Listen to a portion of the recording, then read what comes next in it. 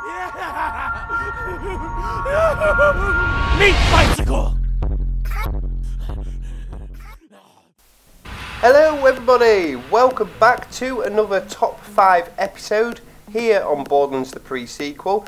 This is the small series where I pick a category and then bring you guys a relevant top 5 list of things to do with that category. Today I'm going to be doing a bit of a personal one really, and that will be my top 5 favourite bosses within the game. So that's not necessarily anything someone else may agree on or disagree on, but I thought I'd bring it anyway and give you guys just a general reason of why I like these guys so much. So yeah, without further ado, let's get on with the list of top 5 favourite bosses in Borderlands the pre-sequel. So my boss at number 5 will be RK5, quite relevant right there, but this is the guy that you come across in the outboard pumping station just before you head through to Tycho's Ribs and just after you've exited Virago's Solitude.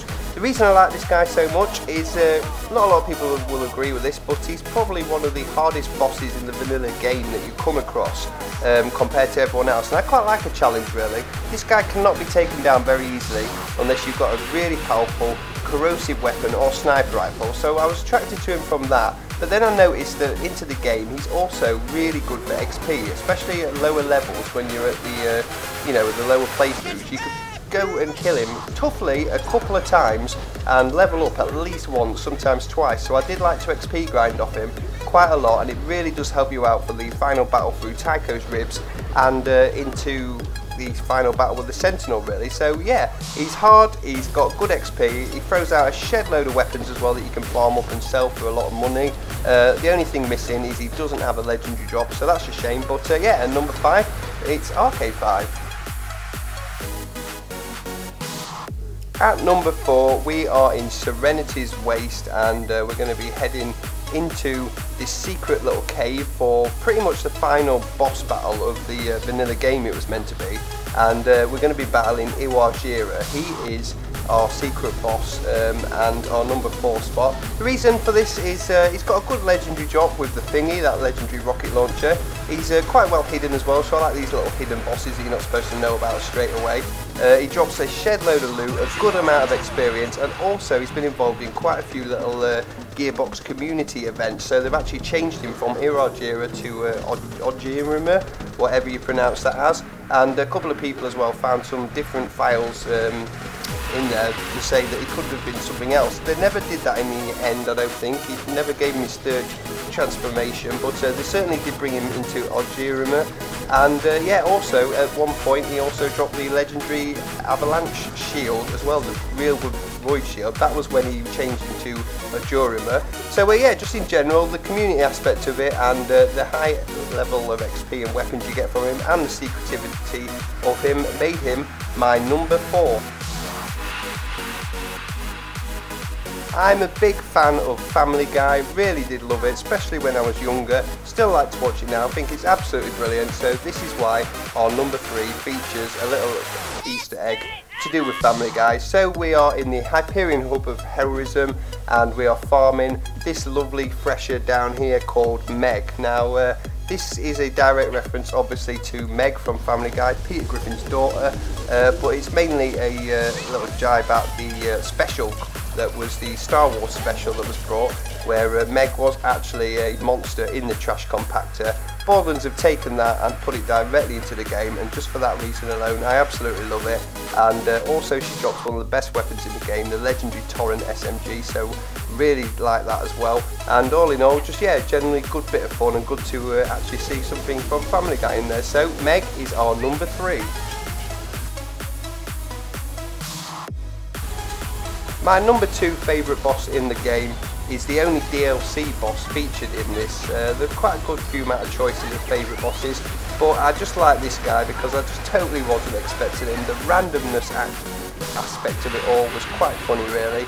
He does drop a decently legendary laser as well, but when I first came across this guy and he popped out the ground with his music blasting, tunes on, I had the volume right high, and I actually didn't want to kill him because I just wanted the music to go on and on. It was really funny and just a complete random aspect put in there by Gearbox. So my number 2 pick is Earworm from the Claptastic Voyage DLC, and he's actually in the map cluster Overlook as well from Borderlands 2, the Highlands. So yeah, all in all, just a good laugh and a good way to cheer you up really.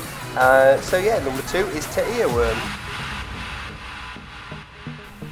And finally, one of the main reasons I put this guy at number 1 was just the fact that I love these secret, really secret bosses where you actually have to do quite a few things to get them to spawn. And yeah, not a lot of people knew about them and just hard to work out and all that kind of thing. So this guy involves that. You've got to pick up 2 signs from around the map.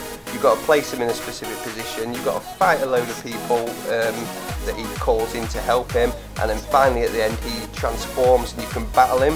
He's also got the legendary Skullmasher as a drop, which is one of my favourite sniper rifles, and he's quite you know, good at dropping that as well, so that always makes it better for me as well. I know there's a random aspect to all drops, but he's always good to me, and he always gives me the Skullmasher in 2 or 3 runs normally, so quite happy with that. There's also quite a few chests to pick up in this general area while you're doing the route to get the actual signs as well, so it's very rewarding. 2 things I love about, you know, bosses and stuff like that is the secret aspect of getting some of them to spawn and the reward at the end of it. So there's 2 big red dial chests to farm around the map, and that's the second reason I kind of put him in here, is he takes it on the chin, this guy. You get to call him a dick a few times, and in the end he just cracks, and you've got to feel sorry for the guy. So for that reason and the others, my number 1 favourite boss in the game is Nell from the map Regolith Range.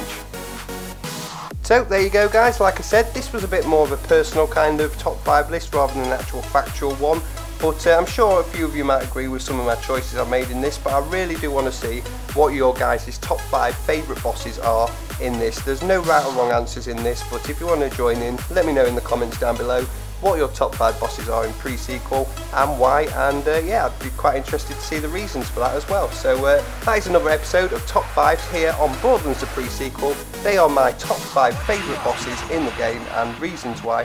Thanks for watching everyone, and I will see you guys in the next episode.